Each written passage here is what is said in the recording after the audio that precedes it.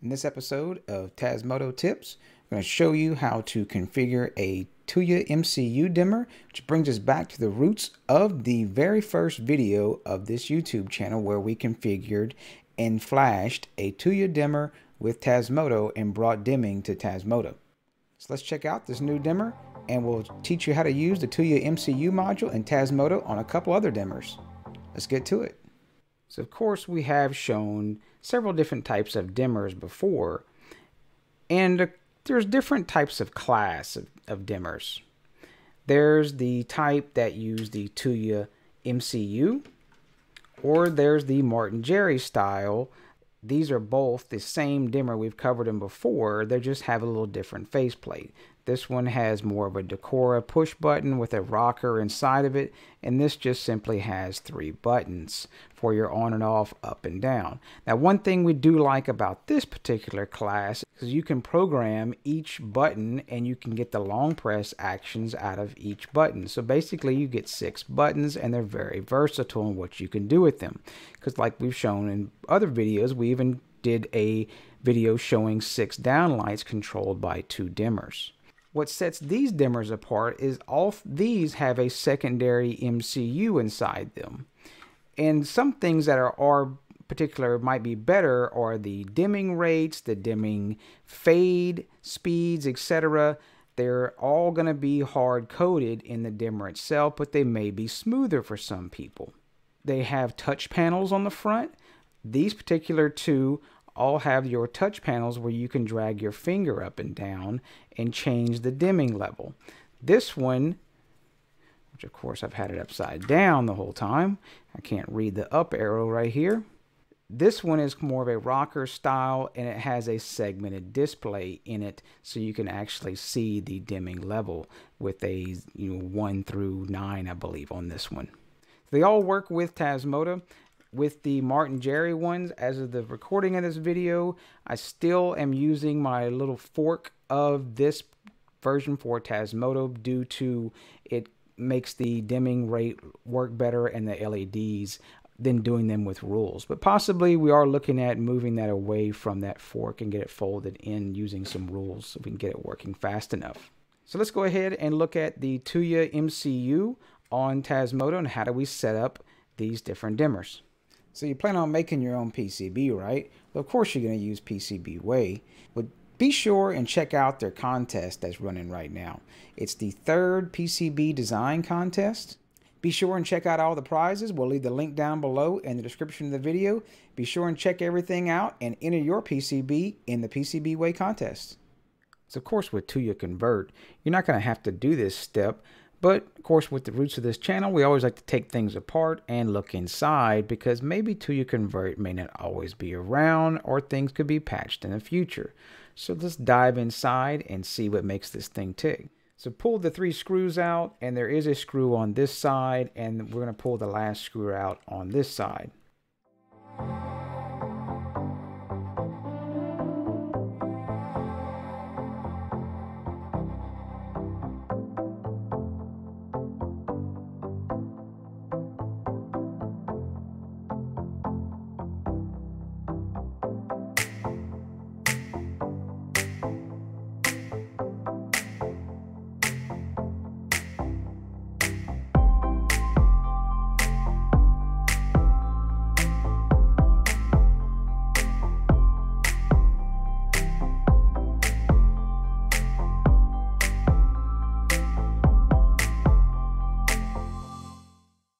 So in the recording of this video, we are using 7.004.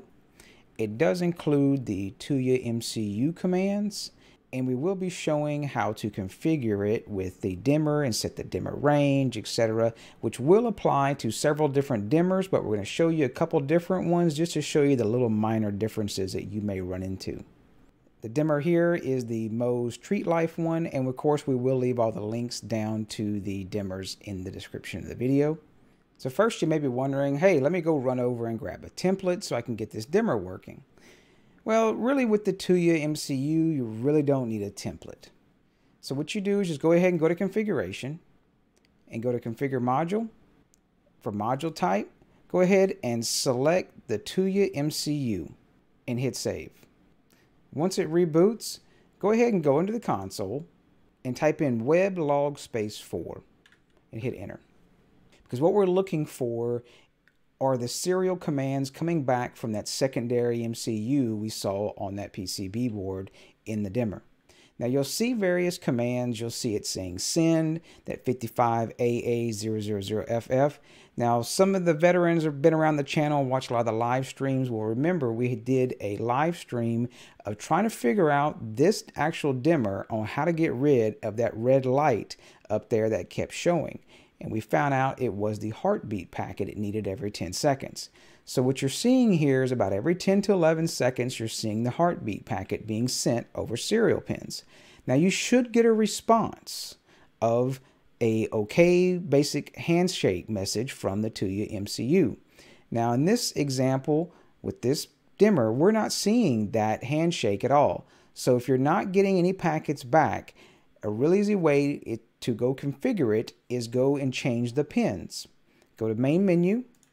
And most of the dimmers that are used the MCUs, I've seen them either use the pins of TX and RX of the GPIO 1 and 3, or you configure 13 for Tuya RX and 15 for Tuya TX.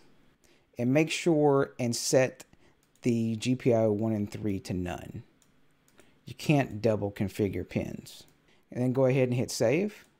And now go into the console. Now immediately you may have seen it shows an on now.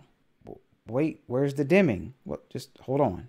So now you'll notice when it sends over the heartbeat, it's actually doing a Tuya received. So great. Now we have Tasmota talking to the Tuya MCU. Awesome stuff. So let's go ahead and give it a shot. Now you will notice if you look at the dimmer now in this frame above me, you'll see the red light is no longer blinking because the heartbeat packets are working. Now luckily one thing, this dimmer did skip. It automatically detected the on and off ID for the Tuya MCU. So now we need to reference the Tuya MCU wiki on Tasmota. And yes, we will leave this link straight to the wiki page and you can walk straight through it with your dimmers. Now the Tuya MCU supports a ton of additional features, not only just for dimming. There's power monitoring, there's all kind of other different sensors, and it's definitely to the thanks of Shantor and his work, and definitely we'll always still call him the Tuya MCU Whisperer. We all appreciate his work. He's done an amazing job of being able to integrate Tuya MCU type processors and devices into Tasmota with ease for everyone. So typically, you'll see we need to set the dimmer function ID. And they state the dimmer DPID is generally 2 or 3. Well, let's go back to the console and take your finger on the faceplate and touch the dimmer to change the dimming level of the switch. Now before the packets scroll away for the heartbeat packets that keep continuing every 10 seconds, if you look quickly on the console, you'll see we have a DPID of 3. Well, that's a real giveaway. We see the 1, we see the 3. Let's go ahead and try the 3, and we'll assign that for the dimming of the Tuya module. So how we do that, if you simply copy this command straight from the wiki, and we'll paste it in the console. But remember, ours is going to be 3. Not 2. Now once you enter it in, you should get the response back, and give it a second because the actual Tasmota switch is going to reboot. Now you'll notice on the main menu in the GUI, you do get a dimmer slider.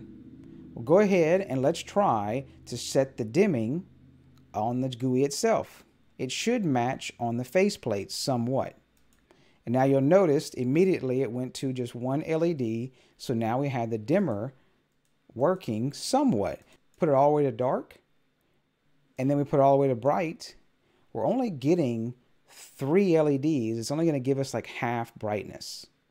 Well, we need to set the range, and every dimmer is going to be different pretty much, so this can't be hard-coded, so every dimmer needs to be set, and you need to figure out what's the low and the high. It's really simple. So take your finger and go all the way up, and make sure you're putting it on full brightness. So you should see this RX dim state. Now, try to get the highest number you can. And so that's going to be your max, is 234. And a lot of dimmers I did find will use 255.